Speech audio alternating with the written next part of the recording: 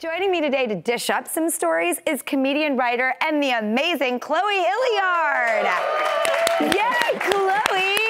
Before being a comic goddess, you were actually a journalist. I was. I did that for many years, and then I realized people don't read. And so I started talking to a microphone, and they listen. All right, let's get right into the news. Shall we dive in? Let's start in the UK, where the AP reports that 5 grey parrots had to be removed from their enclosure at the zoo for cursing at visitors. Yes.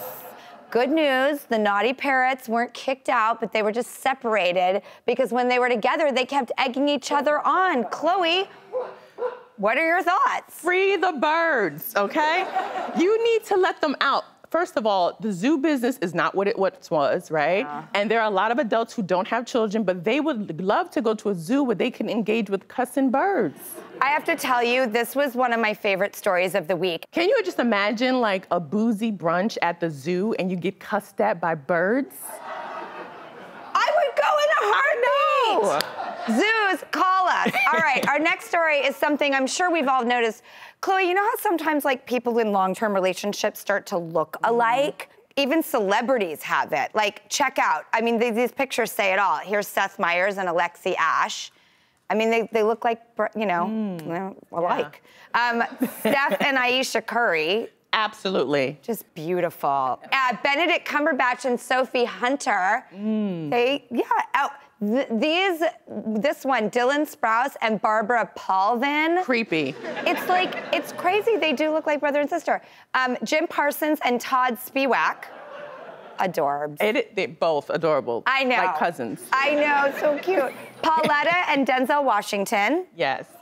Well, okay, so Stanford University did a study, and they say that the idea that couples start to look alike is really a myth. That really, Yahoo Life reports that researchers found that if a couple looks alike, it's because they started out that way. Really? Yeah, and scientists they call it assortative mating. And people are often attracted to people who look like themselves. Yeah. I mean, let's see. Uh-oh. What do you think, Chloé? What is my future husband gonna look like? I see it, I see it, I feel it. I'm like, you up? Okay, what do you think of this? Just in time for Halloween, Dwell magazine says the home of Buffalo Bill, the skin-wearing psychopath from The Silence of the Lambs, could be yours. Listed as a rare opportunity, the Queen Anne Victorian from the movie is listed for $298,500. And here's some of the photos of the property showcasing amazing wood accents, but curiously, no photos of the basement. I think that is the selling point. We are in a pandemic time. I want a house with a pre-made bunker. Show me the basement.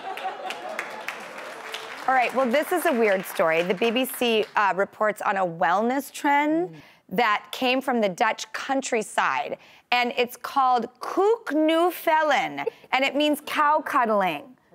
Because when you cuddle a cow, it says that it really releases oxytocin, even more than hugging a dog. And this is a new phenomenon. Chloé, thoughts? I wonder, does cow dung smell better in the Dutch land than it does in America? Because I've smelled poo, and I'm not hugging it. Cow poo is depleting the ozone. I was just gonna say, it's not good for the environment. Maybe we should hug cows more than eat them. Hashtag Meatless Monday. Oh, okay. Go hug a cow. Hashtag Meatless Monday. But where do you hug them? Like around the neck, is it? Yes, around the neck. So they want us to choke cows for our benefit? Yes, they want us to we're all just supposed to cling to animals right now because, you know, the world is a tough place. So listen, you know what? I think we really just need each other. Yes.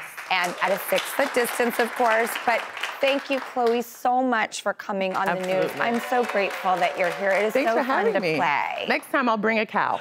I love it.